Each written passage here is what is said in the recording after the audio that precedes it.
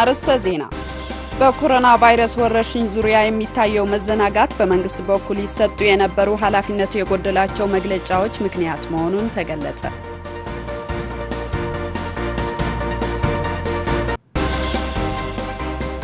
መንግስት ህገ መንግስቱን የመቀየርና የማሻሻል ስልጣን እንደሌለው የፌደራሊስት ኃይሎች ጥምረት አመራሮች ተናገሩ።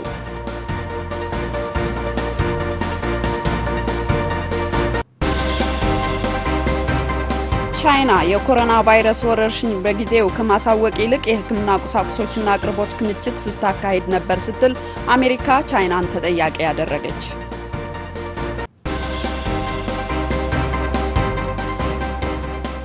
እንደምን ዋላችሁ ተመልካቾቻችን የሰዓቱ ዜናዎቻችን ወደናንተ መድረስ ይጀምራሉ። ከዜናዎች ጋር ንግስቲ ኃይሉ። በቅድሚያም በኮሮና ቫይረስ ወረርሽኝ ዙሪያ የሚታየው መዘናጋት በመንግስት በኩል ይሰጡ የነበሩ ኃላፊነት የጎደላቸው መግለጫዎች ምክንያት መሆኑን ተገለጸ።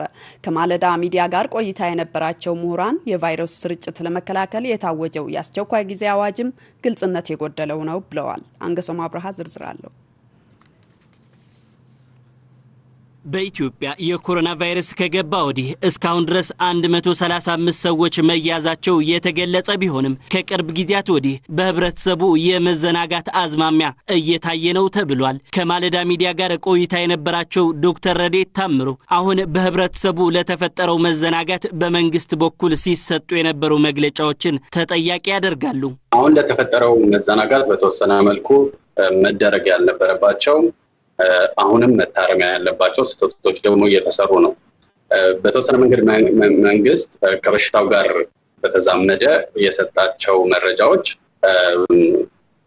ወይንም ደግሞ አንዳንድ ኢንዳይሬክትሊ የሚተላለፉ ቀጥታ ባልሆነ መንገድ የሚተላለፉ መልእክቶች ሰው ውስጥ የመዘናጋት አይነት ነገርን እየፈጠሩ ነው ብዬ አስባለሁ። ከነዚህ ውስጥ ለምሳሌ በጠቅላይ ሚኒስትሩ በአንድ ወቅት ላይ የምንበላው ምግብና የአየር ሁኔታ የበሽታውን ስርጭት ለመከላከል አትሊስት ገዳይነቱን ለመቀነስ ይረዳል ብለው የተናገሩበት ሁኔታ አለ። ይሄንን ከየት ያመጡት መረጃ እንደሆነ ግልጽ አልነበረም። ብዙ አድማጭ እንዳለው ትልቅ ቦታ ላይ እንዳሉ ሰው ይሄ ነገር ትልቅ ኢምፓክት ህዝቡን በማዘናጋት ዘንድ ይኖራል ብዬ እገምታለሁ። ስለዚህ መንግስት ኃላፊነት ላይ ያሉ ሰዎች በተቻለ መጠን ከእንደዚህ አይነት ኃላፊነት ከጎደለው መሰረታዊ ቢስ የሆነ መረጃ መታቀብ ይኖርባቸዋል ማለት ነው። ሌላው በጣም አስደማሚ የነበረው በሰዓቱኛም ፕሮግራም ለመስራት አልተመቸንም እንጂ እጅግ አስደናቂ የሆነው በተለይ በሳይንስ የሙያ ዘርፍ ላለን ሰዎች በጣም አሳዛኝ የነበረው የኮሮና በሽታ የሀገራችን ውስጥ በተገኘ በጥቂት ቀናት ውስጥ መድኃኒቱን ከባህል መድኃኒት ሐኪሞች ጋር በመተባበር ወደ ማግኘት ተቃርበናል። ብዙ ሙከራዎችን አልፈዋል። እንደውም በኢኖቬሽን ሚኒስተር ገጽ ላይ የሰፈረው መረጃ በጀንበሪያ ላይ በከፍተኛ ደረጃ መድኃኒቱን ወደ ማምረት ሊገባ ነው የሚል አይነት እጅግ አደናጋሪ የሆነ መረጃም ተጽፎ ነበር። ከብዙ አንግሎች አንፃር ሲታይ ያ በጣም ከፍተኛ ኃላፊነት የጎደለው እና እንደዚህ አይነት የሚያዘናጉ መልእክቶች ትክክል የሚያልሆኑ አሁን እየተፈጠረ ላለው ነገር አስተዋጽኦ አድርጓል ብዬ አስባለሁ። የህግ ምሁሩ ዶክተር ጸጋዬ አራርሳ በበኩላቸው የኮሮና ወረርሽኝ ለመከላከል የታወጀው የአስቸኳይ ጊዜ አዋጅ ግልጽነት የጎደለው እንደነበርም ይናገራሉ። አዋጅ ታውጇል። አስቸኳይ ጊዜ አዋጁ በይዘቱ ግልጽ አይደለም። ምን አይነት እርምጃ ለመውሰድ መንግስት የተለየ የስልጣን አጠቃቀም እንደጠየቀ ግልጽ አይደለም።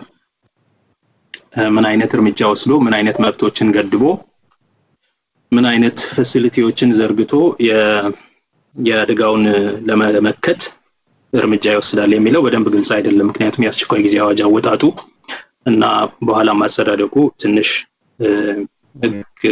ከህግ አንፃርና ለህዝብ ትራንስፓረንት ከመሆን አንፃር ትንሽ ግድፈት አለው። ዶክተር ጸጋዬ አራርሳ ይህ ወረርሽኝ የሀገሪቱ ኢኮኖሚያዊና ማህበራዊ ብሎም ሉዓላዊነት ላይ ጥያቄ ውስጥ ስለሚያስገባ ጥንቃቄ ማድረግ አስፈላጊ ነው ይላሉ። የጤና መብት በጣም አስፈላጊ ከማህበረሰብ ደህንነት፣ ከሀገር ኢኮኖሚ፣ ከሀገር ፖለቲካዊ ሉዓላዊነት፣ ከሀገር ሴኩሪቲ ደህንነት ጋር ሁሉ የሚቆራኝ ነገር ስለሆነ ጠንካራ መንግስት የሚያስፈልገው የኢንተርቬንሽኑም የሬጉላር ወይ መደበኛ ስራ አድርጎ የሚሰራው ስራ የሚሰራ መንግስት አስፈላጊነቱን ያመለከተን ነገር ነውና ይሄንን መረዳት ያስፈልጋል።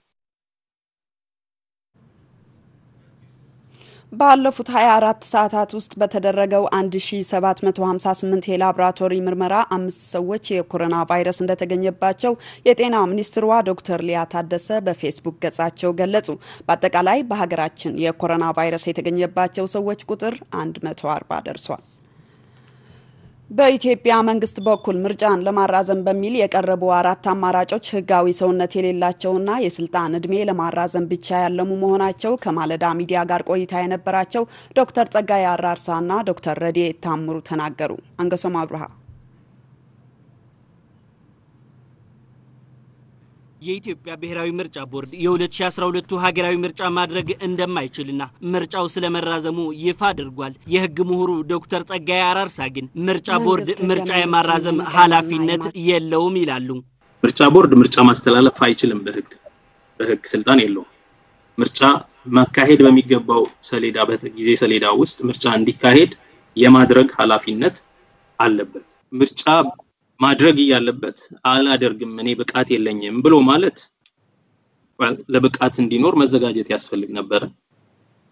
ኃላፊነትን መግፋት ነው። ከዚህ በፊት በሲዳማ ሬፈረንደም ኬዝም እንደዚሁ ሲጠየቅ እኔ አቅም የለኝም ብሎ ለተወሰነ ወራት በማቆየቱ ብዙ ለግጭት የደረገ ችግር እንደነበር እናውቃለን። አሁንም ምርጫ ማድረግ አልችልም ብሎ ማለት ይችላል። መወሰን ግን ማስተላለፍ ግን አይችልም። ዶክተር ጸጋይ አራርሳ በመንግስት በኩል የቀረቡ 4 አማራጮች ህገወጥነትን በህጋዊ መልኩ ሽፋን ለመስጠት የቀረቡ የሚመስሉ ናቸው ብለዋል። ህገወጥነትን በህጋዊነት ለመሸፈን የህግ ሽፋን ለመስጠት ከሆነ የሚያስኬድ አማራጮችን እንኳን አልመረጣችሁም። ትክክል አይደለም እያልኩኝ ትክክለኛው ነገር ኢንፋክት ይሄንንም እንኳን እንደድል ተጠቅሞ በቃ እኔ የህዝብ ድጋፍ የለኝም የህግ ክርክር አለው ከዚህ አጣብቂኝ መውጣበትን መንገድ አላውቅም ስለዚህ እኔ ሪዛይን አደርጋለሁ ፓርላማውንም እንበትናለን ብሎ ዛሬ የዛን ቀን ይሄን ስብሰባ ያደረገ ቀን አድርጎ አሁንም በዛ በህግ መሰረት የሚቀጥል ከሆነ አንድ ወይንም ይሄን ሽግግርን ማኔጅ ማድረግ አልችልም I'm sorry ከዚህ በፊት እኛ እናሻግራችኋለን እኛ እንታደሳለን በጥልቅ ታድሰናል ብለን ቃል ገብተን ነበር የህዝብ ጥያቄ ምን መልሳለን ዲሞክራሲ ምን እናመጣለን ብለን ቃል ገብተን ነበር የተወሰነ ያህል ሞክረናል አሁን ግን አልቻልንም ይሄን ሳናደርግ የምርጫ ቀን ደረሰብን በዚህ ላይ ደግሞ ይሄ አደጋ መጣብን በቃ አልቻልንም ይሄ እውነተኛ የህዝብ አገልጋይ ከሆነ እንደዚህ ብሎ ስቴፕ ዳውን ያደርግና ዶክተር ረዲኤት ታምሩ በበኩላቸው ባንዳንድ የአፍሪካ ሀገራት የሚታየው ህገ መንግስትን እንደፈለጉ በማሻሻል በስልጣን ላይ ሙጥኝ የማለት አዝማሚያ በኢትዮጵያም እየታየ ነው ብለዋል። ህገ መንግስት ያሻሻሉ የስልጣን ጊዜ ማራዘም አፍሪካ ውስጥ እና ሙጋቤም ሌሎች ዲክቴተሮችም ሲያደርጉት የነበረው ነገር ነው እና ይሄ ራሱ የመንግስቱን ተቀባይነት የሚቀንስ ነገር ሆኖ ነው እኔ የማገኘው ስለዚህ ህገ መንግስት ማሻሻል ተመርኩዞ የስልጣን ጊዜ ማራዘም ዞሮ መንግስት ያለውን ተቀባይነት እንትን ይላል የሚሻሻለው ህግ ደግሞ የሚቆይ ነው የሚሆነው ስለዚህ የሚከፍተው ፓንዶራስ ቦክስ ጥሩ ነው በየማላስበም ልክ ነው የህገ መንግስቱን ማሻሻል የሚለው አማራጭ ስልጣንን ለማስረዘም በዚህ አጋጣሚ በዚህ በኮሮና ቫይረስ ጭንቅ ምክንያት የመጣ ከባድ እዳ ነው እንጂ በጣም በተለይ ለስልጣን ለማስረዘም ተብሎ ምርጫን ለማዘግየት ተብሎ የሚደረግ ማሻሻያ በጣም it's very unfortunate ዶክተር ጸጋይ አራርሳ የፌደራል መንግስት ምርጫ የማያካሄድ ከሆነ ክልሎች የራሳቸው ምርጫ ማካሄድ እንዳለባቸው መክረዋል ክልሎች ምርጫ ማካሄድና ህገ መንግስታዊ የሆነ ነገርን በማድረግ ፌደራሉ ላይ ጫና ማሳደር አለባቸው ለምሳሌ አንዳንድ ሰዎች ክልል ምርጫ ከተደረገ የፌደራል መንግስቱን ያዳክማል ማዕከሉን ያዳክማል ምናምን ይባላል የተዳከመው ኦሬዲ ተዳክሞ ተንኮታፍቶ የወደቀው የፌደራል መንግስት ህገወጥ በመሆኑ ህጋዊ አካሄድን መከተል ስላልቻለ ህጋዊ በሆነ መንገድ ምርጫን ለማድረግ ለምሳሌ የትግራይ ክልል እንደሚሞክረው ከፈለጉ እነሱ ማድረግ አለባቸው ከወቅታዊው የሀገሪቱ ሁኔታ ሳንወጣ መንግስት ህገ መንግስቱን የመቀየርና የማሻሻል ስልጣን እንደሌለው የፌዴራሊስት ኃይሎች ጥምረት አመራሮች ተናገሩ። አመራሮቹ መንግስት ኮሮናን ተገን በማድረግ የስልጣን ጊዜን እያራዘመ ነው ብለዋል። ለፍቅሩ ወልዱ ዘገባ ማሽኑ ጉሰት አቀርበዋለች። የኢትዮጵያ መንግስት በኮሮና ቫይረስ ወረርሽኝ ምክንያት የ2012 ዓመተ ምህረት ሀገራዊ ምርጫ እንደማይካሄድ መግለጹን ይታወሳል። ሆኖም ይህ መንግስት በህዝብ እንደማይመረጥ አውቆ ኮሮናን ሽፋን ተደርጎ የስልጣን ጊዜን ለማራዘም ያሰረው ሴራ ነው እንጂ ከወረርሽኙ በፊትም መንግስት ምርጫን ያለማካሄድ ምልክቶችን ሲያሳይ ቆይቷል ሲሉ ያነጋገርናቸው የፌዴራሊስት ኃይሎች ጥምረት አመራሮች ተናግረዋል። ስልጣንን ለማራዘም የሚደረግ ሩጫ ነው። ስልጣናቸውን ለማራዘም መንግስት እያለ አሁን የምንጠራው ስልጣኑ በህገ መንግስቱ መሰረት የሚቆየው እዚህ አሁን ሳይነበር እስከ መስከረም 25 ብቻ ነው። ከዛ በኋላ መስከረም 26 በህገ መንግስቱ መሰረት ስልጣን የለውም። የመንግስትነትም ስልጣን የለውም።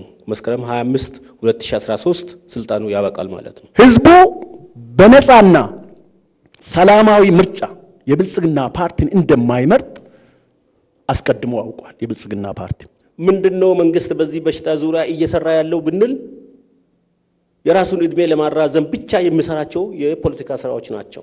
ምርጫው በወቅቱ መካሄድ አለበት የሚል ብዙ ጊዜ ድምጻችን ስናሰማን የቆየ ነው። ነገር ግን በብልጽግና በኩል ይሄ በአዎንታ ሲቀበለው አልነበረም። ምርጫ ቦርድም ሆነ አሁን ስልጣን ያለው መንግስት ምርጫውን ለማካሄድ ፍላጎት የላቸውም። ይሄ የሚያሳየው የምርጫ ቦርዱ ዝግጅት ምን ያህል ቀርፋፋ እንደነበር የብልጽግና ፓርቲም ይሁን ሌሎች የፖለቲካ ኃይሎች ህገ መንግስቱን የመቀየርና የማሻሻል ህገ መንግስታዊ ስልጣን እንደሌላቸውም ነው አመራሮቹ የገለጹት። እኛ ህገ መንግስቱን ማሻሻል አንችልም ብሎ የተናገረው ፓርቲ በጠቅላይ ሚኒስትሩ የተናገሩት ዛሬ ምን ሆኖ ነው? ምን መሰረት አላቸው? ምን ህጋዊ መሰረት አላቸው? ይሄን ህገ መንግስት የማሻሻያ ጥያቄ ማን አቀረበው? እንዴት ቀረበ? ህገ መንግስቱን ለማሻሻል ጥያቄ የሚቀርበው በተወሰኑ የፖለቲካ ፓርቲዎች ወይም ደግሞ በአንድ አካባቢ በተሰባሰቡ የፖለቲካ ፓርቲዎች አይደለም። ህገ መንግስቱ ግን ወደታች ወረድ ብለን ስናየው 104 ላይ ህገ መንግስቱ የሚያሻሽል ህዝብ ነው የሚለው። አመራሮቹ አክለውም መንግስት በሀገሪቷ ሰላምና መረጋጋትን እንዲሰፍን የስልጣን ባለቤት ከሆነው ህዝብና ሌሎች ኃይሎች በጋራ መወያየት እንዳለበት መክረዋል። ምርጫ ተካሄዶ በህዝብ የተመረጠ መንግስት ሲኖረን ህገ መንግስታችንን እንደምናሻሽል በብዙ መድረኮች ላይ ተወያይተናል ማለት ነው። አዲስ ነገር አይደለም። ከሁሉም ባለድርሻ አካል እያንዳንዱ የፖለቲካ ፓርቲ መስፈርቱን ያሟላ በህግ የተቋቋመ ፓርቲ ባለድርሻ አካል አለ። የወከለው አባል አለ። የወከለው ህዝብ አለ። ወደዚህ ወደ ትክክለኛው መንገድ መምጣት ያስፈልጋል።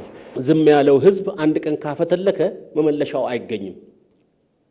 የእርስ በርስ እንደ ሩዋንዳ እንደ መሳሰሉት እንዳይመጣብን ዛሬውኑ ቆም ብለን ማሰብ መቻል አለብን። የዚህ የሀገሪቷ ባለቤቶች ህዝቦች ናቸው። ህዝቦች ደግሞ በተወሰነ መልኩ የወከሏቸው አካላት አሉ። በሙያቸው፣ በኩሎታቸው፣ በተለያዩ ነገሮች እነሱ ይሰባሰቡና እጣፋንታው ምን መሆን አለባት? እነዚህ የመረጡት የሽግግር መንግስትም ከሆነ መቀበል ነው። ሌላ ምንም አማራጭ የለም። ጠቅላይ ሚኒስትር አብይ አህመድ ከኤርትራው ፕሬዝዳንት ኢሳያስ አፈወርቂ ጋር በመሆን የባቱ ዱጉዳ የመስኖ ልማት ፕሮጀክትን መርቀዋል። በምረቃ ስነ ስርዓቱ ላይ የኦሮሚያ ክልል ርዕሰ መስተዳድር አቶ ሽመልስ አብዲሳ እንዲሁም የቀድሞው የኢፌዴሪ ጠቅላይ ሚኒስትር ኃይለ ማርያም ደሳለኝ ተገኝተዋል። የመስኖ ፕሮጀክቱ በአሁኑ ጊዜ 2000 ሄክታር መሬት የማልማት አቅም ያለው ሲሆን በአካባቢው የሚገኝ ተጓዳኝ የመስኖ ፕሮጀክት ሲጠናቀቅ ደግሞ 15000 ሄክታር መሬት ማልማት እንደሚችል ተገልጿል። ፕሬዝዳንቱ በትላንትናው ዕለት ለሁለት ቀናት ይፋዊ የስራ ጉብኝት አዲስ አበባ መግባታቸው ይታወቃል። ዘገባው የይዘያ ነው። አዲመ ነዚህ ናይሎሚ ነው ጉዕዞ ጽቡቅ አጋጣሚ ዕድል ምፍጣርኩም ክንሓልፍ መገድን ዝረአናዮ ጥራይ ዘይኮነ ነዚ ፕሮጀክት እዚ በፂሕናውን መልእኽቲ ናይቲ ፕሮጀክት ካብቶም ዝደኽሙሉ ዘለዉ ናይ ሚኒስትሪ ሓላፍቲ ናይ ስቶት ወከልቲ ብዝደለዉ ከምዚ ኣመሰለ ኣብነታዊ ፕሮጀክት ምዕባሉ ብዘይገድስ ዘመሓላልፎ መልእኽቲ ደረት ስለዘይብሉ ካብዚ ቅሰም ዝኽእል ትምህርቲ ካብዚ ኣብነት እዚ ናብ ብዛዕባ ካልኦት ፕሮጀክታት ዝውሰድ ስጉምትታት መልእኽቲ ኣዝዩ ዓብዪ ስለዝኾነ ንዓይን መሳርሕተይን ንብፆተይን ዓብዪ ትምህርቲ እዩ። نتي خنهانصو نسعرولو دلنا دلدل زمدنا أبنتاونتو تديكونا بجبري درجات فرا نتتقمتي نهزبي كبتصح زلنا تسفى العليو دقيما نخلو ما بزد دخمو حلفتي لعلو خلو نقدم مينستر أبي كومون نميو بايتات بصرقة قدام مينستر هاي مريم دسالين نكو عزي رأيكم نكو عراقمنا مسكانا تقبلوا أقدمه ተመልካቾቻችን ለሰዓቱ ያዝናቸው ዜናዎች በዚህ አበቃን መልካም ቀን እንዲሆንላችሁ ተመኘን